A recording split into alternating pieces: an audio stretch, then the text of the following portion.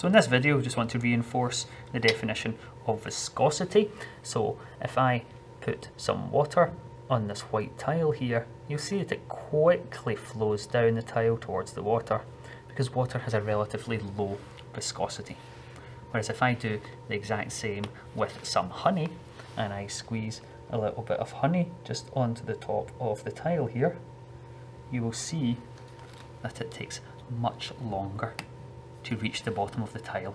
It flows a lot slower because honey is more viscous than water. It's got a higher viscosity than water.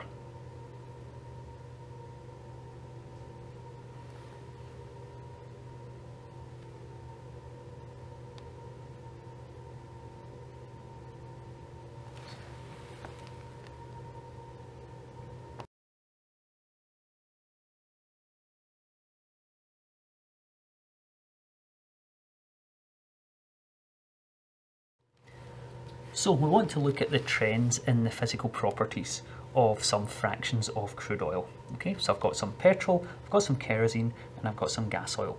We'll look at the viscosity and we'll look at the change in colour as we go from the petrol to the kerosene to the gas oil. So next I'm going to start off with petrol. And you'll see when I put it on the tile that petrol is a colourless liquid. And I'm going to just drop some on the tile there and we'll see that it runs down the tile relatively quickly. Okay.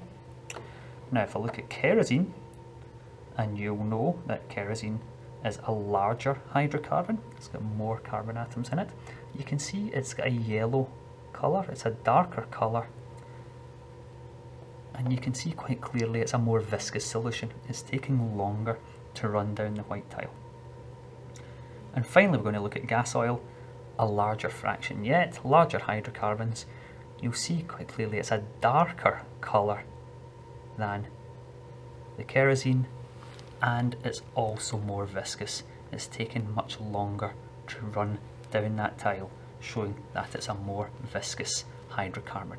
Okay, so as we've went from petrol to kerosene to gas oil, we've seen a darkening in the colour of the hydrocarbon, and we've seen an increase in viscosity of the hydrocarbons.